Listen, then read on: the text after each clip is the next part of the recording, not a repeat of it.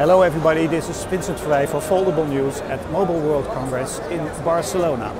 Yesterday we saw the announcement by Huawei of their foldable smartphone/tablet, and earlier this week Samsung also introduced their Galaxy Fold. Today we're going to see what the other manufacturers have in the pipeline in terms of foldable phones.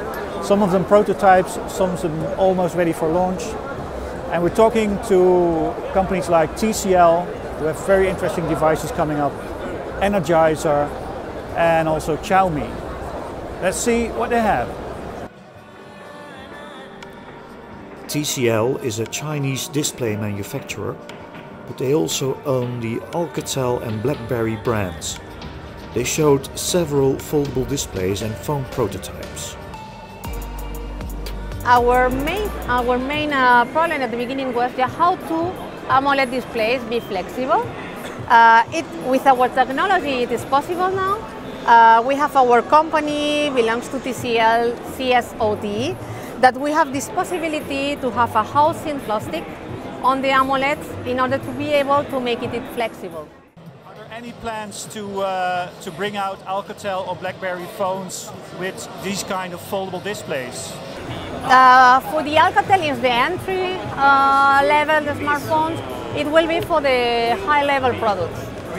It will be for the future. Yeah, so how far in the future? Not before 2020.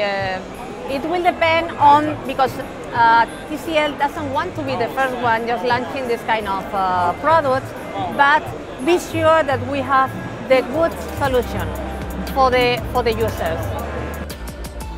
Energizer is best known for its high-capacity batteries, also used in their branded smartphones.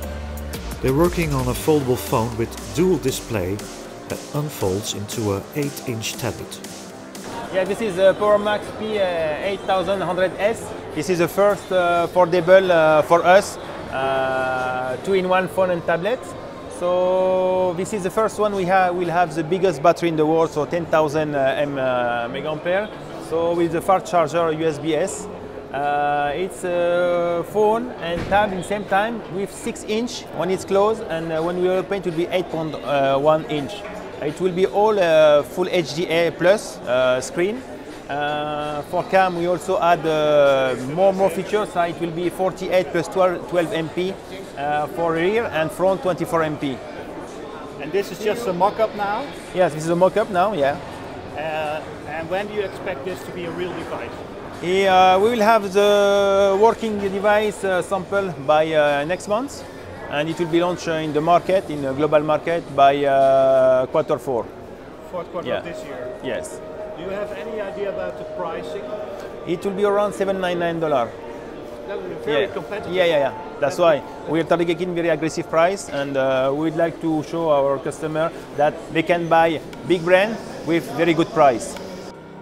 If Energizer can really make this happen for that price remains to be seen. They don't have a very big track record yet. We'll have to wait and see.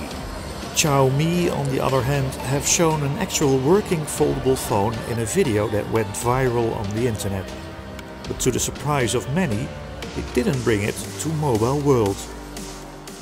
So you made this incredible video that went viral on the internet about your foldable phone, but you didn't show it here in Barcelona. Why not? Because so far this foldable phone we made is just a prototype. We're trying to improve it to make it cater to the best user experience. So that's why we did not show this time, because we do not actually want to rush it to the market, and we have to be responsible for the users and as well as their experience, and I think that's the really key thing from our side.